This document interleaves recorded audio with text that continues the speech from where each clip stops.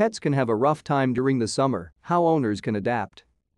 With summer getting into full swing, that means activities such as barbecues, celebrations with fireworks, and of course, vacations. But those with pets know that can lead to complications regarding an animal's well-being, especially in the midst of crowds and noise, and how will the pet be cared for if they don't go on vacation with a family? Dr. Rebecca Greenstein, Chief Veterinarian of Kleinburg Veterinary Hospital in Ontario, Canada, and advisor to Rover, gave some insight and tips on 5 issues regarding pets and their safety for summer activities. To stay up to date with latest top stories, make sure to subscribe to this YouTube channel by clicking the button above this video. 1. What to do about fireworks? Greenstein said noise phobias and fireworks-induced anxiety are common and distressing for pets.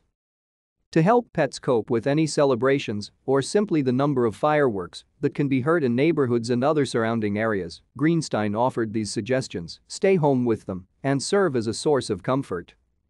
Distracting pets by playing with them or giving them toys and treats in a sound-insulated area of the home is a good thing to do.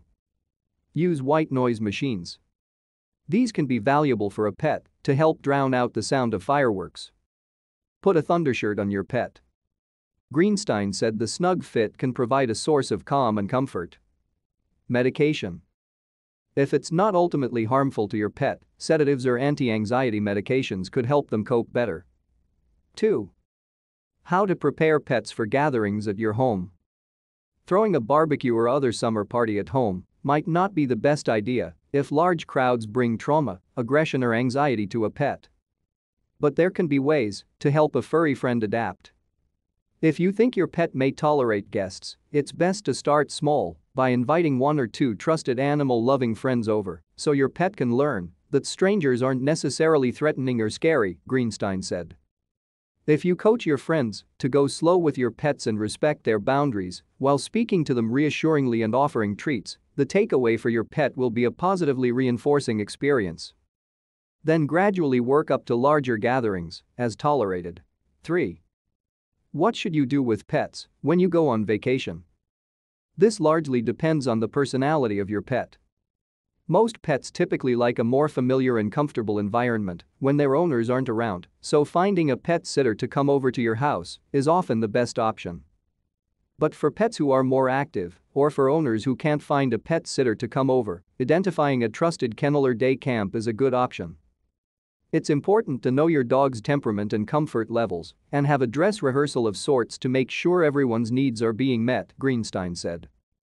4. Being careful about BBQ scraps. Much like humans, pets often love the smell of barbecues in the summer. But scraps of food or other items related to barbecues such as wooden skewers and bones have caused deaths in healthy dogs or other pets and can be dangerous, Greenstein said. It's always tempting to share your BBQ scraps with Fido, but from a vet's perspective, I'd much prefer pet parents keep their plates to themselves, Greenstein said.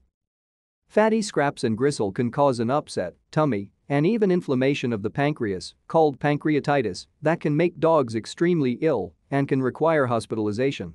Greenstein added, bones can cause teeth, throat and digestive issues. 5. Be cautious when taking your pets for car rides. While the issue of pet safety in a car might seem obvious to some, Greenstein said it's still a problem every summer. Pet owners consistently underestimate how quickly and dramatically the interior of a parked car can heat up on a warm, even overcast day, leading to heat stroke and even fatal consequences, she said. It's a tragedy that can be easily prevented by leaving fur babies safely at home when the mercury rises.